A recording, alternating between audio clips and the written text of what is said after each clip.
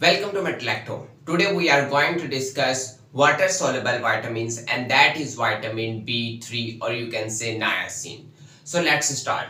First of all, if you see the vitamin B3, or you can say niacin, or you can even say nicotinic acid. So it is actually, if you see here, like this is the structure of the niacin. Niacin. Okay. So it is actually comparable with the pyridine. So here is the structures of the pyridine. This is the pyridine. Pyridine. Okay. So what actually the difference between the pyridine and the niacin?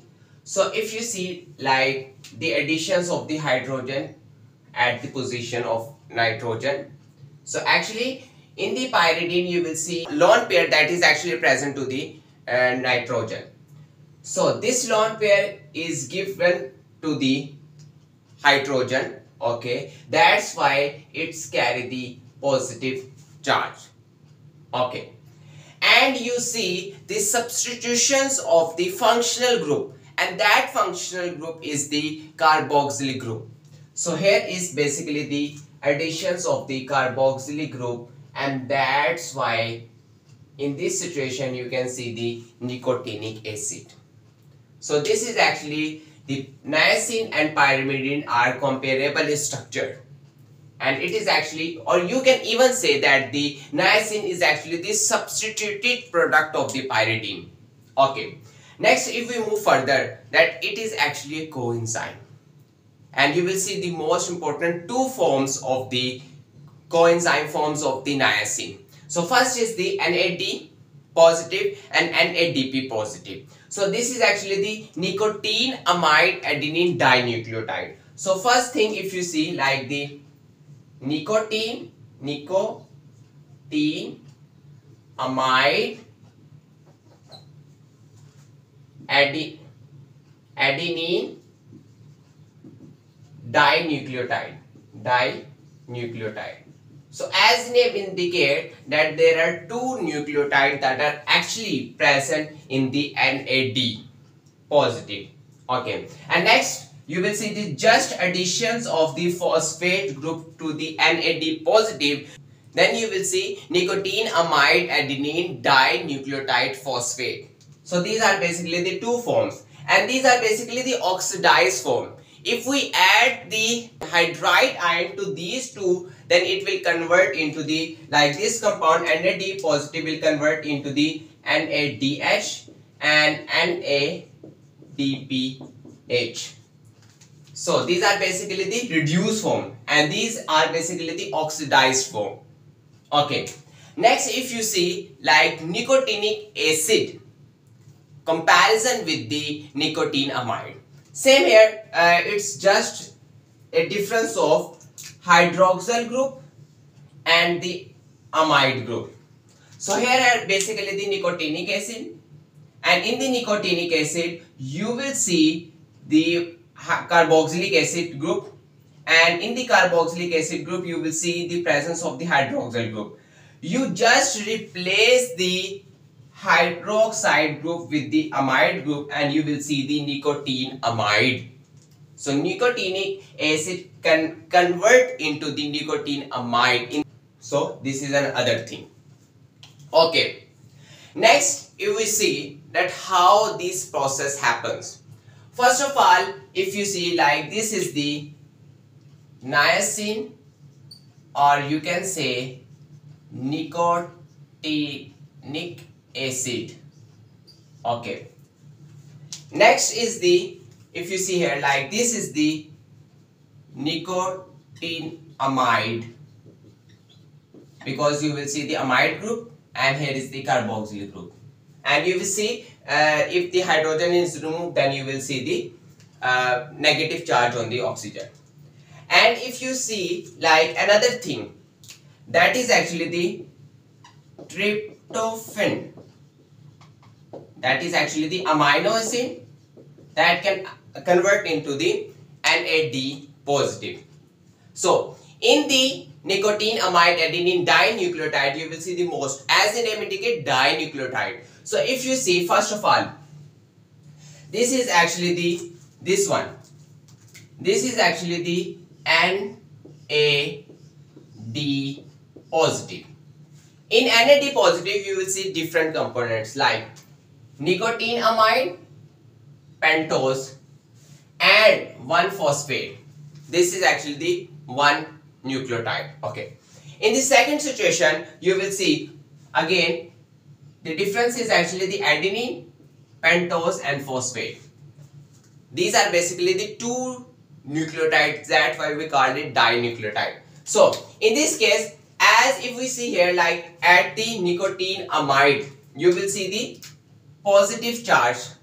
You will see the positive charge. So it's mean that the charge, positive charge, is actually present at the nicotine amide level. So that's why it is actually the NAD positive. Positive means positive charge is actually present on the nicotine amide. Okay, this is the one case. So this is actually the NAD positive. Okay. Next, it can convert into the NADP positive just by the additions of the phosphate group that actually comes from the ATP. So if you see, like the ATP can convert into the ADP by giving one phosphate group to the NAD positive. The question is, where does actually the phosphate group will attach to the NAD positive? So it will attach to the adenine. So phosphate group will attach to the adenine. So now it will become the NADP positive. So again you see it is actually the dinucleotide again. So the first thing, if you see, like nicotinamide, that again contain the or carry the positive charge, one pentose and one phosphate. This is actually the one nucleotide. Second thing, if you see, you will see the adenine. Okay, now this adenine has phosphate group. It's not just a phosphate atom. Phosphate group has different structure like this way. H3PO4. Phosphoric acid, and you will see the phosphate group. This is actually the phosphate group that will attach to the adenine. This is actually the nicotine amide. Next is for the adenine. Nicotine amide adenine dinucleotide and phosphate, just for the addition of the phosphate group. So now it's mean that all these niacin, nicotine amide and tryptophan can convert into the NAD positive, and it can again convert into the NADP positive. Okay, if someone wants to reduce the NAD positive and NADP positive, so it's mean that you will just add the hydride ion. So you will just add the hydride ion to the nicotine amide, that it will convert into the NADH, NADPH. So these are basically the reduced forms of these two coenzymes forms. Okay. Important thing is that 1 milligram of niacin is equal to the 60 milligram of tryptophan. So this is another important thing. If I write it here, 1 milligram of the niacin is equal to the 60 milligram of tryptophan. So it's mean that when someone take diet having tryptophan, so amount of the tryptophan required in large amount compared to the niacin. So this is another important thing.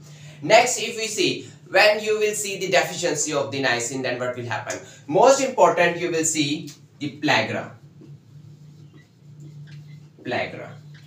In the plagra, you will see the three most important things: defects of the skin, GIT, and the nervous system. So most importantly, you will see the skin, and at the level of the skin, you will see the dermatitis.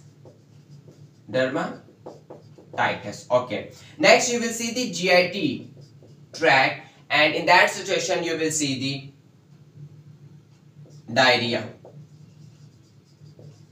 Okay, and CNS, central nervous system, you will see the dementia. So these are basically the 3D: dermatitis, diarrhea, and dementia. And if you see the severe deficiency of the niacin, you can even see the death, and death also starting from the D. Okay. If you see, it can also, you can see the deficiency of the niacin in disease, and that is the heart disease. So it is actually a genetic disorder or disease in which you will see the defect of the transporter in the intestine and the kidney. When you will see that is actually involved in the transport of the different amino acid. When you will see the heart disease, then what will happen? Then the transport of the tryptophan from the intestine into the blood will block, and ultimately you will see the deficiency of the different amino acids in the body, and you will see, due to the deficiency of the amino acid, you will see the different symptoms in your body.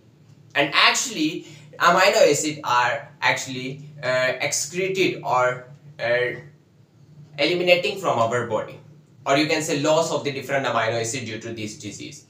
Okay, next you can treat the hyperlipidemia with the help of the niacin. So first of all, if you see, like here are basically the adipose tissues, and in the adipose tissue you will see the lipolysis, breakdown of the lipids, and due to the breakdown of the lipids you will see the formations of the free fatty acid. So from the adipose tissue you will see the release of the free fatty acid that is actually present in the blood stream, and free fatty acid will goes to the liver, and in the liver you will see the free fatty acid will convert into the TAG, triacylglycerol, and TAG is actually involved in the formations of the very low density lipoprotein. Okay, in the very low density lipoprotein you will see the most important component is actually the TAG. Okay, very low density lipoprotein can convert into the low density lipoprotein, but in the low density lipoprotein you will see the most important component will be the cholesterol, that is actually present in the low density. So this is important thing, that is the normal process. In the hyperlipidemia you will see the a lot of amount of the very low density lipoprotein and the low density lipoprotein, and due to this you will see the most different situations like heart diseases. So in this case you will see we have to block the synthesis of the very low density lipoprotein, or you can say low density lipoprotein. So if we use niacin actually block the breakage of the lipids, that is the lipolysis. So if there is no breakage of the lipid, there is no free fatty acid, there is no conversion of the TAG, and ultimately there is no formation of these two compounds, very low density lipoprotein and low density lipoprotein, and ultimately you can cure the hyperlipidemia. If I speak specifically, then type 2B hyperlipoproteinemia can be cured with the help of the niacin. Actually there are a lot of different types of the hyperlipidemia. So this is the case, and if you see that the important thing, these low density lipoprotein is dangerous to our health, but the high density lipoprotein is helpful or provide the protections against the hyperlipidemia and the different heart diseases. So this is all about the vitamin B3, or you can say niacin. If you have any question you may ask in the comment section. Thank you so much.